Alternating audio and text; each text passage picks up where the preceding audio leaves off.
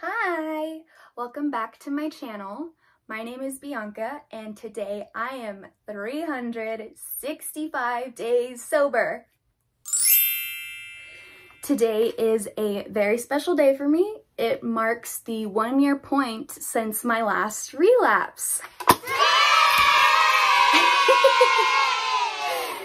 Okay, so I had to get rid of the balloons because they were driving me insane. And because I turned 1, I wanted to look nice.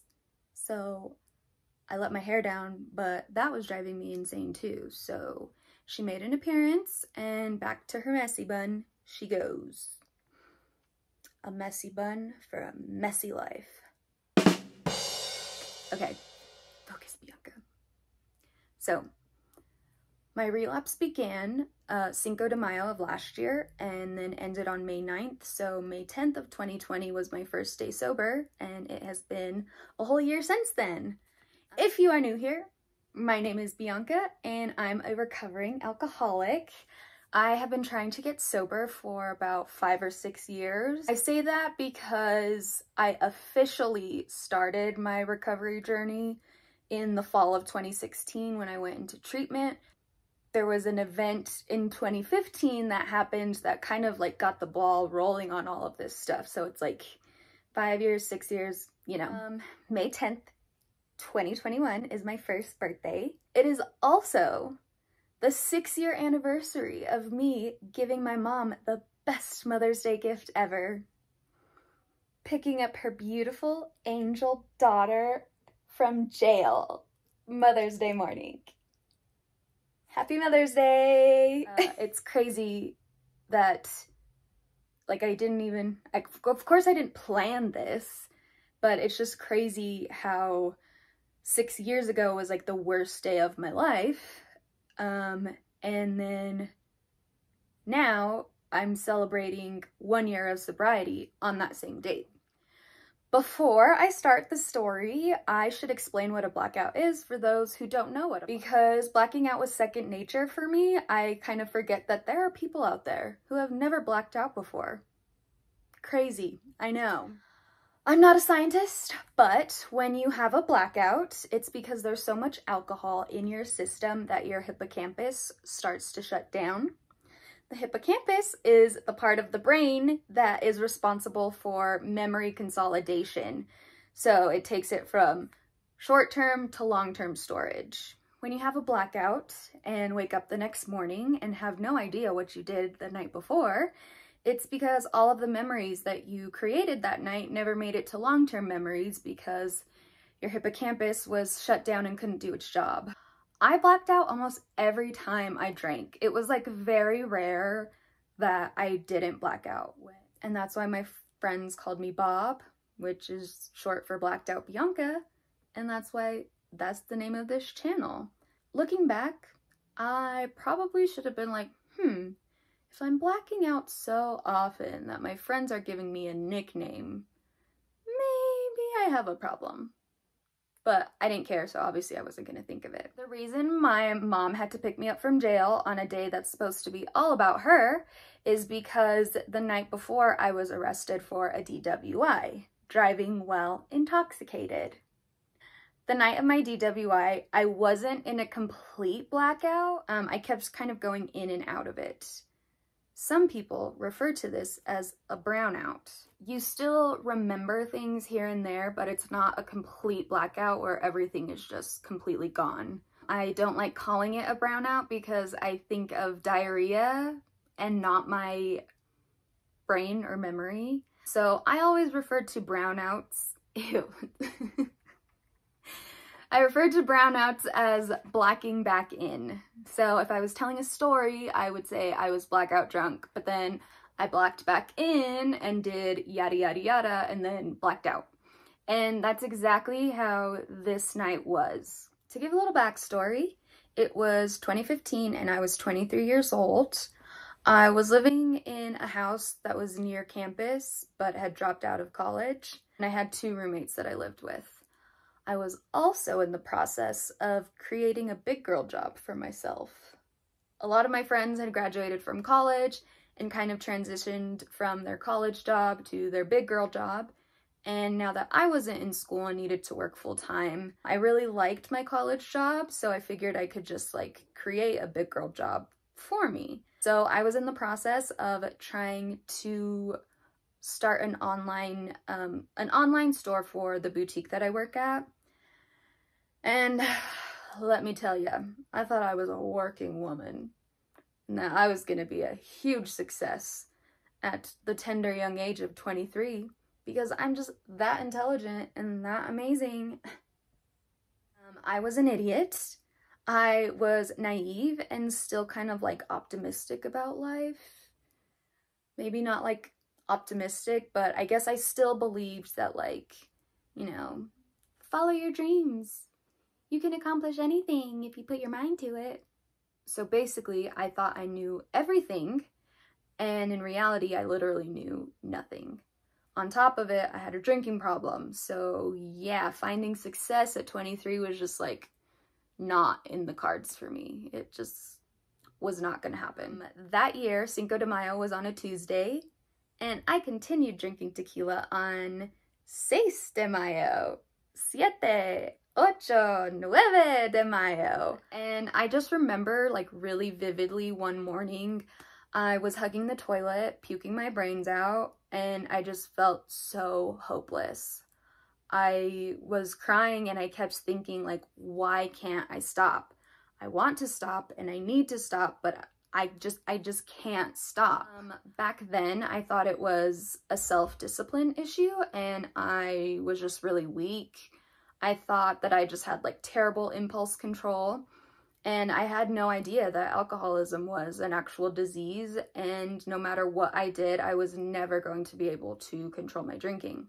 So I had been out drinking the night of May 9th, and I have no recollection of this, but I got in my car and tried driving home. The last thing like I remember is it goes from me taking a shot to then me standing on the side of the road outside of my car on the passenger side, and I thought I had a flat tire. Yes, I called my roommate and asked her to come help me, but I was so wasted that I just like, I couldn't explain where I was. I couldn't like communicate what was happening. So I gave her a heart attack that night because she knows I'm drunk and she has dealt with Bob in the past.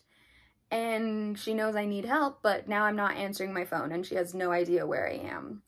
I think she just ended up calling my parents because she didn't know what to do at that point. I do remember seeing the like red and blue flashing lights of a cop car, and then it goes black, and the next thing I know, I'm sitting in like the back of a transport truck and it's completely dark. But I can tell that there's someone to the left of me, and then there's someone to the right, and then there's people across from me, and none of us are speaking, but we all have our hands behind our backs, like this. So I realize for a second that I've been arrested, and I start crying, and then I start trying to pull my wrists out of the handcuffs. And I was trying so hard that I cut my wrist, and then I had really bad red marks around my wrist for quite a while after that. Then I blacked back out. And then the next thing I remember is, I don't know like where I was exactly, but it was like a really bright room. I thought like everything was white, and it kind of reminded me of like the locker room at a public swimming pool. I remember there being 2 girls sitting across from me, and they were just laughing at me, and I was probably just being a drunk idiot and making them laugh. I do not know if I had to do the good old squat and cough to make sure I didn't have any drugs or like miniatures stuffed up my butt, but that is like something that I just like always wonder. For some reason, I just like want to know if that happened. Maybe that's why the girls were laughing. The next thing I remember is waking up in a cell, and I'm just lying on this super uncomfortable concrete bench. It was part of the wall, so like the wall was concrete and then it like came out and made a ledge and then went down to the floor. There are no clocks anywhere, so I have no idea what time it is. I have no idea where I'm at, and there's no windows, so I don't even know like if it's dark outside or if it's light outside. That day I had worn a blouse that was like 2 pieces. It was only like a tube top and then like a really thin cardigan that went over it. They only let you keep like your top and your bottoms, and they take everything else. So no shoes, no jacket, no sweatshirts, obviously like no purses, no cell phones, and no one there knew anything about fashion. So they took my little cardigan because they considered it to be a jacket, not a top. There I was, sitting in my bright red skinny jeans, a black tube top, and bright white bra straps. And my hair's a mess. I'm just a mess. The good thing about that tube top was that it was extra stretchy. So basically I could like pull it out to here and then like put my arms in and just kind of try to keep myself a little bit warmer. There were 5 or 6 girls in the cell with me, and I noticed that I had a yellow wristband on my right wrist, but I noticed that none of the other girls had it. It was only me. Later on, I learned that I was under medical observation and a staff member would have to come check on me. I don't know how often, if it's like every hour or half hour, and just basically make sure that I'm still breathing and that I haven't had a seizure, because my blood alcohol level was like that insane. I tried falling back asleep, but obviously it's cold and concrete is not very comfortable. Basically all I can do is just wait and sober up. And it felt like days had passed. Like thinking about that, it still just like creeps me out, because I've never been confined like that before, ever. So now it is 8 o'clock in the morning and we get to make our phone call. I called my dad first, which was weird because he was in Denver and couldn't do anything to help me at that time. I think I did call him first though, because I was just so scared of what my mom's reaction was gonna be. I guess I kind of wanted a little bit of info on like, how mad is mom? What do you guys know? What happened to me? Do you know what happened to me last night? Because I don't. Anyways, I just end up calling my mom, and she was not mad at all. If anything, I think she was just very relieved that I was alive. So yeah, she said she would come get me. The only problem was I didn't even know where I was, and she obviously doesn't know where I am. So I had to ask a staff member, like, hi, where am I? And she told me the Metropolitan Detention Center, so I tell that to my mom. Now, if you don't know me, I grew up pretty privileged and extremely sheltered. I went to a really strict private Christian school from kindergarten through 12th grade. I was a perfectionist and a complete like goody two-shoes up until my senior year, but that's another video for another day. One time I got a lunch detention my freshman year of high school, and I cried because I was so ashamed, and I could not stop crying, and I never got a lunch detention after that. I just didn't get in trouble. So of course, obviously, I know nothing about like detention centers or jail or just like anything like that. That's like completely foreign to me. I had never even stepped foot near a jail. Like my closest interaction was watching Orange is the New Black, and that's a TV show and nothing like real life. So after I made my phone call, I noticed that there's like a TV and like a bunch of chairs in rows, and so I just like go and sit down, and it wasn't normal TV, it was like a promo video, I think, for like the detention center that just like played on a loop, but obviously that was better than just sitting in my cell literally doing nothing. There I am. I'm like, oh, I could just sit back and relax, and I could just watch this video until she comes and gets me.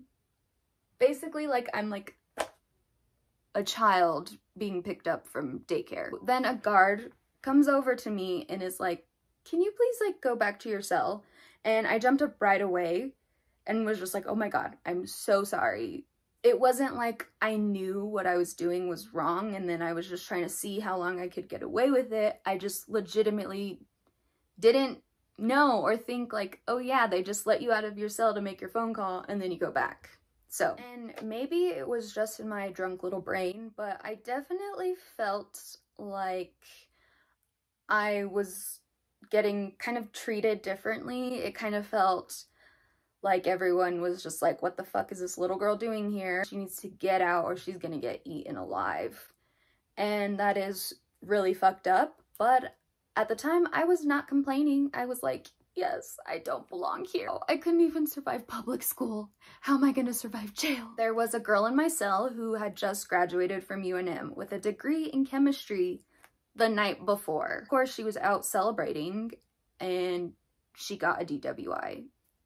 I obviously was gonna bond more with the girl who got a DWI and went to the same school as me more than the girl across from me with face tattoos and is arrested for armed robbery. Again, super fucked up. I know. Anyways, my friend told me that none of her like friends or family members were picking up. And so of course, naive, drunk idiot Bianca is like, oh my God, my mom is like so nice. We can like totally give you a ride wherever you need to go. I didn't realize that like this is jail and it doesn't work that way. Like a family member has to come get custody of you. It's not just like, let's carpool from jail. My mom drives me to her house because, I mean, I don't even have a car, and we now have to figure out, like, what my next move is. Like, do I get a lawyer? Where is my car? My license got revoked. How do I get a new one? But we get home, and I just go to the couch and pass out. By that time, I had a hangover from hell and a shameover from Satan himself, and I had to sleep on concrete, like, the night before. So yeah, of course I just needed sleep. As I kept sobering up, it was like the more and more I would realize like actually what had happened, and of course I wanted to escape from that, and I had no booze, so sleeping was the next best thing. One good thing was my little brother was in high school at the time and he was taking a cooking class, so he at least made my mom breakfast after I ruined Mother's Day. Because the last thing a mom wants to do is pick up her kid from jail. But it's better than a body bag, so... The next few days were really rough. I finally found the impound lot that my car was at, so my mom drove me over there. They let me back into the lot. It was like a big gravel lot, and there were just a ton of cars there. It was Cinco de Mayo, so... busy week. I finally find my car, and when I see it, I just drop to my knees and start bawling. And if you want to hear the rest of the story, you're just gonna have to wait until next week. Was there a rogue passenger? How did the hole in the windshield get there? Why am I smiling in my mugshot? Find out on next week's episode of Bianca's Shitty Life Decisions. Thank you so much for watching this video. I really appreciate it. If you enjoyed it, please like and subscribe to my channel and leave a comment if you're feeling extra generous. And don't drink and drive, especially the night before Mother's Day. Okay? I'm serious. Don't do it. Okay, well, I'll see you guys next week. Bye!